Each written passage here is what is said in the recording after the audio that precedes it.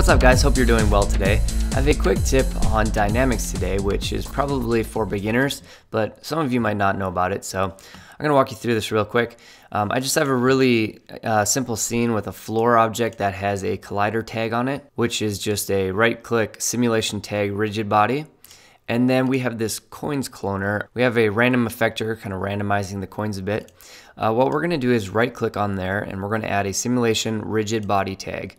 And if we hit play, it's going to group them all together. So we have to go to our collision tab, and then under individual elements, instead of off, we're going to turn that to top level. So here's the setup. We have some coins dropping down. Now here's the part that can be kind of frustrating. If we want to move our cloner around, we can do that. However, if we keyframe this, we'll add a keyframe, and we'll move it over, and we'll make another keyframe. If we hit play, you can see that it looks like it's moving, but nothing is actually changing with the coins.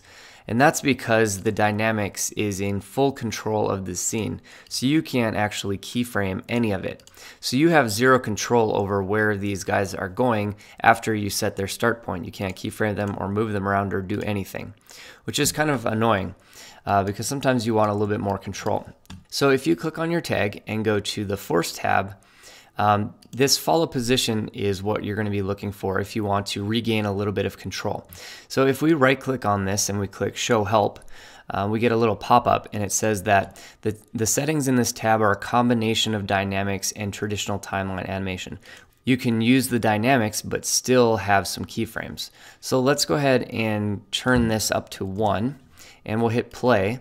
And now you can see if I move this, I'm able to move the coins around, but they also have some dynamics on them.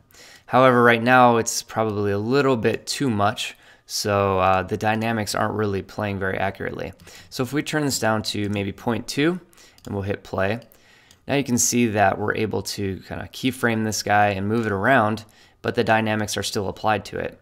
So if you want them to kind of move from one side to the other when they hit, so they kind of slide that way, that's really easy to keyframe now.